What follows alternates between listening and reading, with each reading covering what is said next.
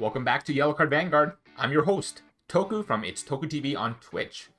Throughout the week, I'm streaming Vanguard on my Twitch channel. We'll be building decks, playtesting, and just having a grand old time, so be sure to swing on by.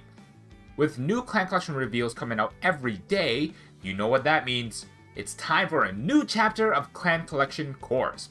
I want to preface this video and the entirety of the series by saying that many of these lists are entirely conceptual and surface deep, and will need your own playtesting to fine-tune. But each of these will aim to provide a way of thinking on how to take your new support in Clan Collection 3 and 4 and put it into a working deck. They won't all be optimized, but I believe they will be a good baseline to build off of. Welcome to Clan Collection Cores.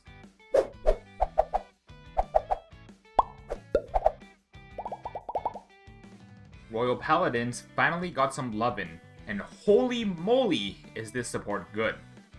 Even ignoring our new boss unit in Salome, the new Grade 1 and the Grade 2 cards are amazing enough to go into any deck alongside the other Jewel Knights.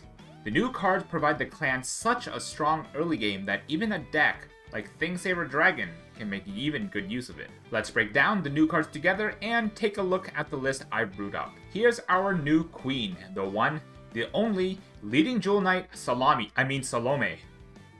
As a Vanguard, at the end of the battle that it attacked, you can counterblast 1 to call from hand a 3 Jewel Knights to occupied rear circles. If the opponent is grade 3 or greater, you can also Soul Blast 4 to restand herself. On either the Vanguard circle or the Rearguard circle, when another unit is placed on her circle, you can counterblast 1 to give that unit 10k and a drive for the very solid card for the Jewel Knight archetype. One of the key things to note about Salome is that the superior call from hand isn't restricted to your opponent being a grade 3, only the restand is. So if you're able to put your opponent through the grinder from grade 1 to 2, you could actually look towards knocking their lights off with this effect. Obviously, I think Ashley as first ride is better for this kind of idea, but it means that you have 2 good grade 3 ride targets. Riding Salome over Salome is also just so juicy as well. Becoming a 3-3 drive Vanguard and being a Vanguard that restands itself rather than rewriting from hand or anywhere else means any initial crit triggers we find are doubly effective. The only flaw I can see from Salome is the requirement to call over occupied circles. Now, all the JKs have really good effects when another unit is placed over them, but in terms of card advantage, not really plussing. The new grade 2 is Dogmatized Jewel Knight Sybil. On either circle, van, or rear, when Sybil attacks, you can soul in a grade 2 or less from hand to draw a card. And on either circle, when another unit is placed on her circle, you can superior call a grade 2 or less Jewel Knight from the top 3 of your deck and stack the rest on the bottom. Sybil's first skill is only a filter, but build soul for strong effects that are required by the grade 3s. I'd love for her to gain some power as well, similar to Rail, but that would probably be to her second effect though is gas and makes her your ideal grade 2 ride. Albeit having a little bit of RNG, getting a free +1 from riding her is amazing, and every target you find has valid strong effects. And finally, the new grade 1 is Fruiting Jewel Knight Eunice. At the end of the battle that she boosted, you can return a normal unit from our drop zone to the bottom of our deck to soul charge 1, and you may bounce her back to hand. Then, on the van or the rearguard circle, when another unit is placed on this unit circle, you can retire an opponent's rearguard in the same column.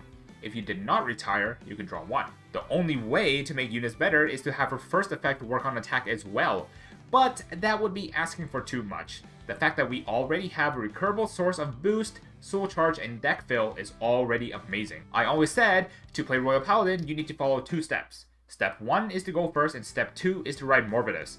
But now, with the introduction of Eunice, we have 4 more nutty grade 1 ride targets. Fantastic card, and her aesthetic is also fantastic. Let's run over our win con and show how our list plays towards it.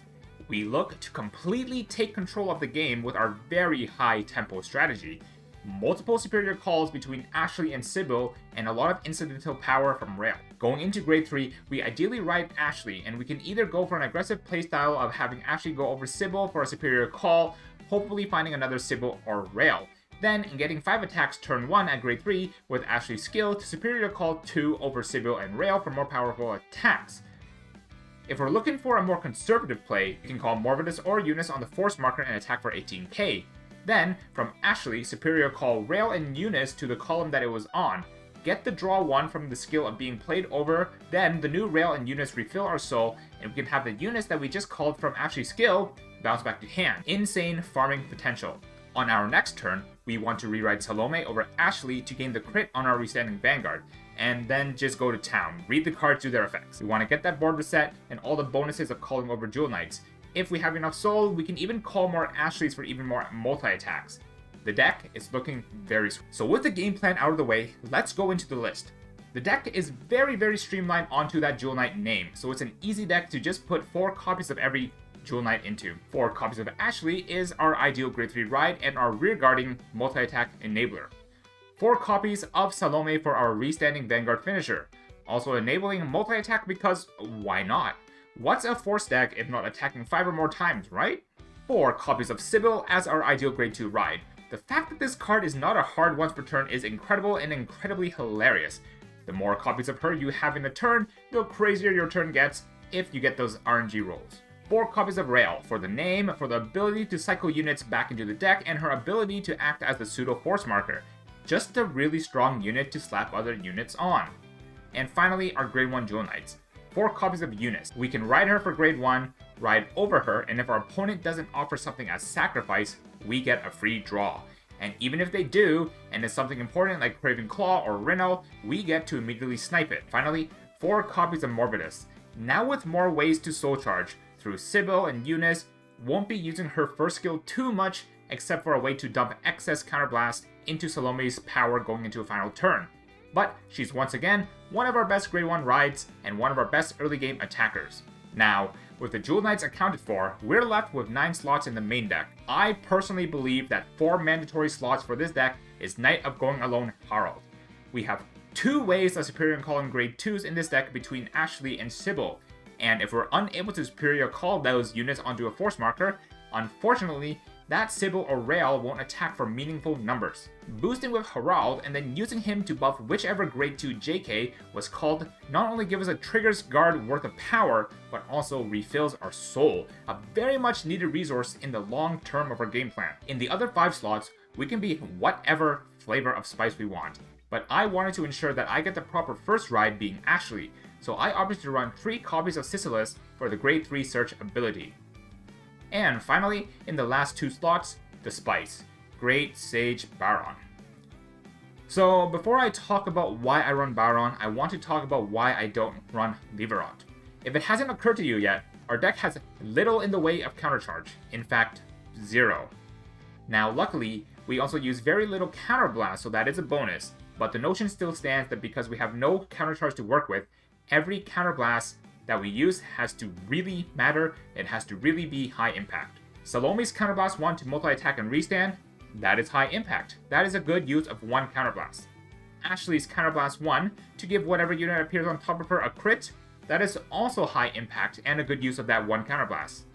Leverot's counterblast 1 to superior call grade 2, okay, I don't feel very excited about that.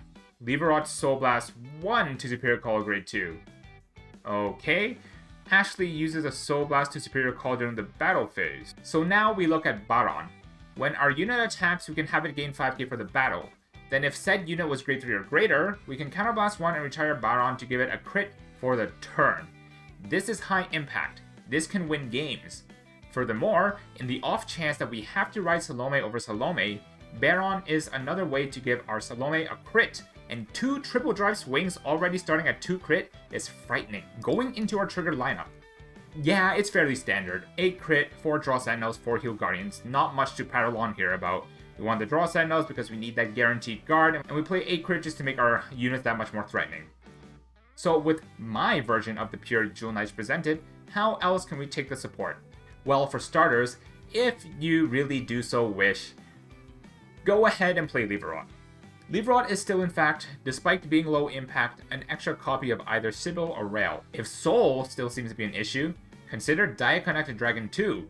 Just a simple on place if we have another unit in the same column, Soul Charge 1 and can sometimes attack for big numbers.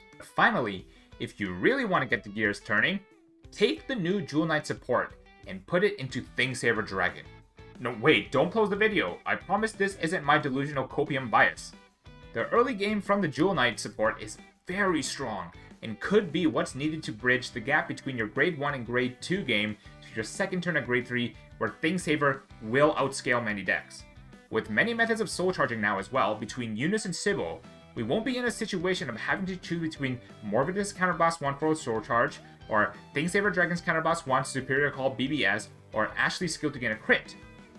Thing Saver Dragon being able to recycle heals back into the deck also provides artificial countercharge, and once we hit turn 5 or 6, our scaling just goes through the roof due to trigger compression, and we always have a resource loop between the Jewel Knights fueling the Blaster Blade Seeker and Thing Saver Dragon back into the deck, as well as its soul, and Thing Saver Dragon using the soul for the rewrite and superior call. In conclusion, holy shit is this support good. This is definitely what Royal Paladin needed, and you'd be hard-pressed to find a Royal Paladin deck that doesn't look towards playing the Grade 2 and Grade 1 Jewel Knight package. So in that sense, it is a huge win to the clan. Salome is also a very strong boss unit and payoff for the new Royal Paladin support, and in an unbiased comment, could make waves in the current meta due to a fairly low resource yet aggressive game plan. In any case, this has been it for me for this episode of Clan Collection Cores. Be sure to subscribe to the channel for more content like this and like the video as it helps motivate us to keep the gears going. Leave a comment down below and every little bit helps the channel. This has been Toku from the YellowCard Vanguard channel. Toku out.